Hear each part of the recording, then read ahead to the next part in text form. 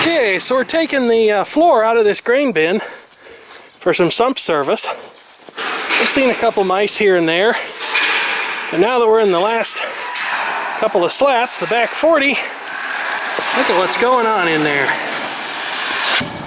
There's rats, and they are not happy.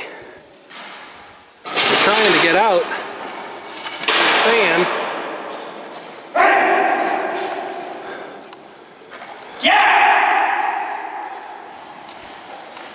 Come on! Yeah!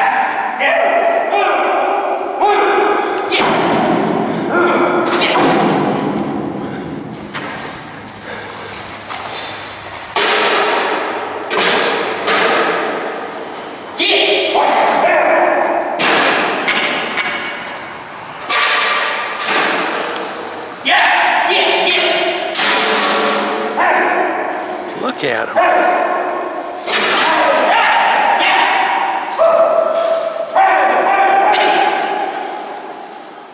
There's a whole family in there.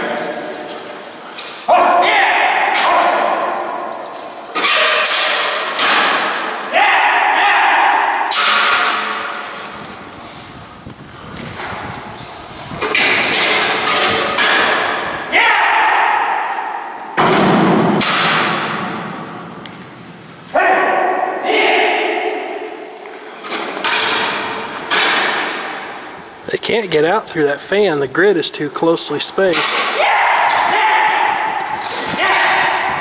can hear them, and you can see them. There might be some over there. It's pretty far out.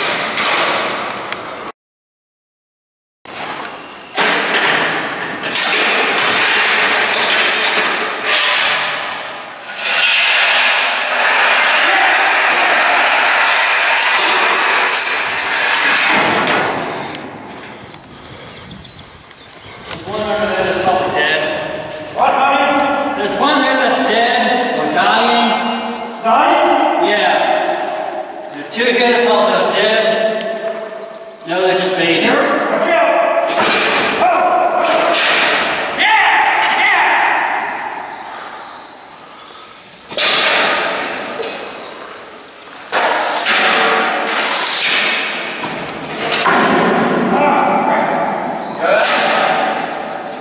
I don't know how they're getting out through that screen mesh over that fan. Must be a way though.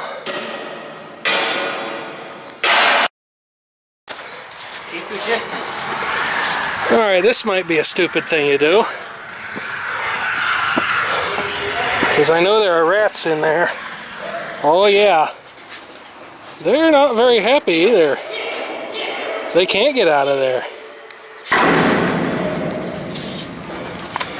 Turn that fan on right about now and have a rat slicer and dicer, a rat shooter. Be like a salad shooter, but different. I suppose the little ones can get in and out of there. But until we bothered them by taking the floor out of this bin, which in case you're wondering is done because we have a rotten, faulty sump, they were probably perfectly content to live their life in there. Get some on your hands. It took us about 8 hours to do this. Initially it was just my dad and myself, and then later the keykeeper joined us. So that's why we're doing it. Save ourselves a lot of money versus paying somebody to do it. But the way some of these things are, I'm not really sure if we're going to be able to reuse this floor or if we'll have to put a new one in, because some of these panels are pretty badly degraded. And I suppose that if they still make this style, you could probably just get replacements for the ones that are bad, put the rest of them in. But some of them got pretty bent up. It is true what we read about doing this though. The further back you go, the easier it gets, because the more advantage you have over them, the more you can kick them around and get them out of there.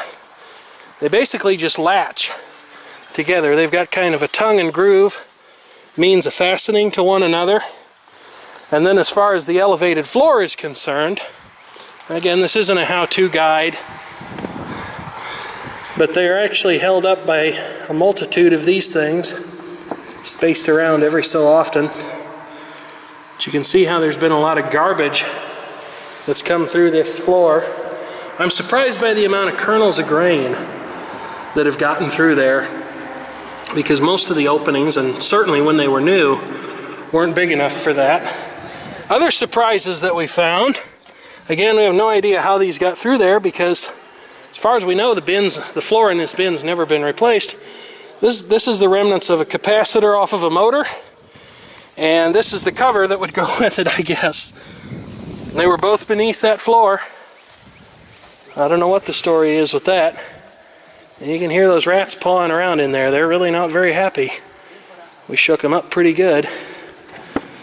But I guess that the fan, since the fan pulls in air at the bottom and blows it out the top in this particular kind of bin, I guess that the fan is what's been responsible for blowing all this trash across the floor. Yeah, it was a very interesting thing to do, to take the floor out of the bin, but I'll be happy if I never have to do it again. For those of you without an agrarian background, or those of you who are simply curious and maybe never used one of these because maybe you're more into livestock or something like that, the auger that you see laying in here is actually a sweep auger. You lock that into a thing that's sitting over there, and it spins around and around to help you more completely clean out your bin before you have to get in here and shovel it. But the one thing I'd be curious about, the one thing I don't know how they dealt with, that thing's got a regular 15 amp plug on it, maybe a 20 amp plug, I'm not sure. Maybe something bigger than that even, because that is a pretty good sized motor on that thing. And it would spin around and around. Do they have an extension cord with a swivel? I don't know, I've never seen that thing in action. But I just thought I'd get some video of rats running around in a grain bin. My apologies if that upsets some of you with more sensitive stomachs. But it was kind of interesting to watch the keykeeper and our father running around in here dispersing the rats with alacrity. So thank you for watching. If I do indeed decide to upload this, and feel free to leave a comment if you happen to have one. I must admit, I'm pretty impressed with the low light sensitivity of this camcorder. Although by the time YouTube compression has gotten done with it, and the video editor's compression too, it's not going to look like much, or as good as it did when the camcorder shot it. A little bit of an addendum to this video, although again, I reiterate, this is not by any stretch of the imagination a how-to video. If you have a grain bin that has a floor like this and you're wanting to take it out, well, the first thing you've got to do to get started, we had this skirting in there. In case you're wondering if this floor was completely intact, which it is not, this would actually isolate the rats and the mice and other animals from getting at the grain that was stored in this bin. They can't just have a hidey-ho time wandering around in there and getting up in the grain and really getting at the good stuff. At least in theory they can't. More likely in reality too, if the floor in this thing didn't have any holes in it along the way. But this stuff would serve to keep them at bay. This is the first thing that's got to come out. And at first it seems that when you're starting to take this floor up, the only answer appears to be that of violence. That is to say, you basically get in there with a hammer, you start at the door, you work your way back. We noticed that when we got about halfway in, these pieces wanted to come out to the left. And then once we got past the pit and where the auger picks up the grain and all that stuff, the sump, then we noticed they were wanting to come out to the right. So maybe that's indicative of how they were originally installed, or maybe that's just how it worked out for us. Again, maybe there is a better way of doing this, but if you're looking at this, I know we researched it some by way of the internet, by way of YouTube. We didn't really find a whole lot, other than some people who said, yeah, it gets easier the further you go into the bin and the more of the floor you take up. And I would definitely agree with them along the way. But you start by taking out this skirting. We numbered all of these as we took them out because they've got to go back in the way they came. There might be some of them that are more or less the same length at the center of the bin, but why tempt fate? We are not going to be the ones putting these back in, at least in all likelihood. The people who are going to bring the new sump, maybe a new auger tube as well, because it's kind of like your wisdom teeth. If you're in there for a penny, you're in there for a pound. You might as well get anything. They're probably going to put the floor back in. Maybe we'll have to put a new floor in the bin. I really don't know for sure. But what I do know is that if you're wondering how to get started with this, yeah, the answer is basically violence. You unscrew the bolts holding these in. Then when you get to the planks in the floor, you just start knocking them with a hammer until they come apart, and you just keep going straight back. And eventually you get to the point where you can put the hammer aside for the most part. You can just give these things a good downward shot with a boot on the end of your hoof, and they'll bend over and they'll come out, and it'll just be as easy as falling off of a log, although considerably messier. I strongly suggest that you opt to take care of your respiratory system whenever any of us were in there, except maybe this most recent round with the keykeeper. I don't know if he was wearing a mask or not, but whenever I was in there, whenever my dad was in there, we definitely were. So, because there's nasty stuff in there. You know, rat poop is nasty, rats are nasty. I know some people keep them as pets, but then you at least clean up after them, and here, nobody's doing that. It's just left to Mother Nature's own devices, and she doesn't care too much about what goes on inside a grain bin. I will say I was enormously tempted to go and throw the circuit breaker for the fan, but I didn't. At least I haven't yet, because the keykeeper, he's a killjoy. He's like, what? That'll get to stinking real bad. And no, I don't think it would. It's a fan. It circulates air. But I digress. Thank you again for watching. Just wanted to throw in this quick addendum because I'm sure someone out there is going to cane me for not making this into a how-to video. I did have some thought of it, but it didn't play out that way. So thank you for watching, and once again, by all means, do feel free, leave a comment if you happen to have one.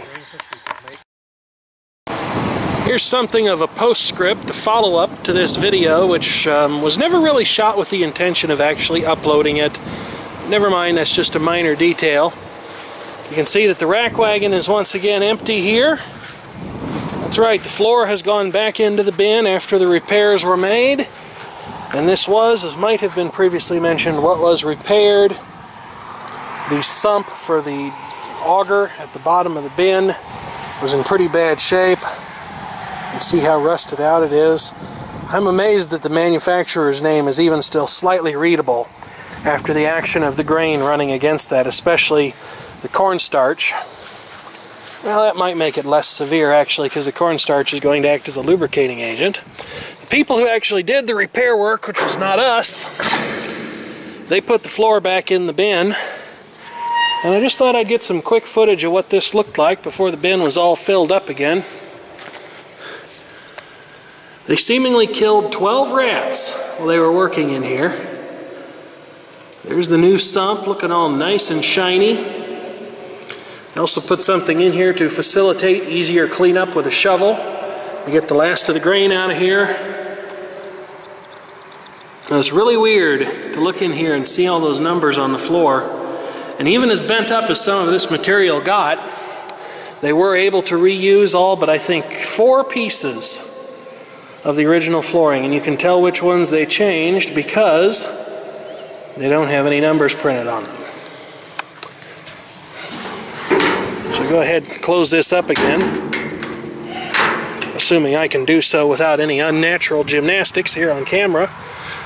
That was certainly easier than I expected it to be. And with all of that said, I thank you for watching.